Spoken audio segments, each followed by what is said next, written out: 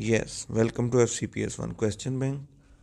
In this lecture, I will explain various autoantibodies which are associated with uh, various diseases. So, sometimes one or two MCQs always come from these autoantibodies in FCPS part 1.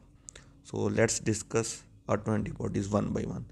Antimitochondrial antibodies AMA is diagnostic for primary biliary cirrhosis, that is PBC. Primary biliary cirrhosis is common in female.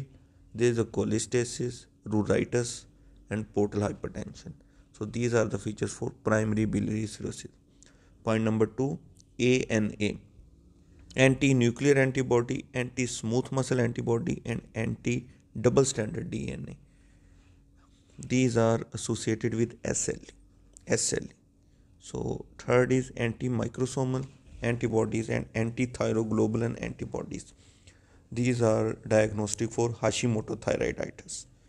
Fourth is anti-transglutaminase and anti-gliadin or anti-endomysial antibodies are associated with celiac disease. Fifth is anti-acetylcholine receptor antibodies are diagnostic for myasthenia gravis. Anticardiolipin antibodies or lupus anticoagulant. These are diagnostic for antiphospholipid syndrome. Anti-SLC70, that is also called anti-DNA topoisomerase 1 antibody, is specific for scleroderma diffuse type. And anti-SSA or anti-SSB, anti-Sjogren syndrome A antibody and anti-Sjogren syndrome B antibody, that is also called anti-Rho and anti-La. And next is the antihistone antibodies. They are diagnostic for drug-induced SLE, drug-induced lupus.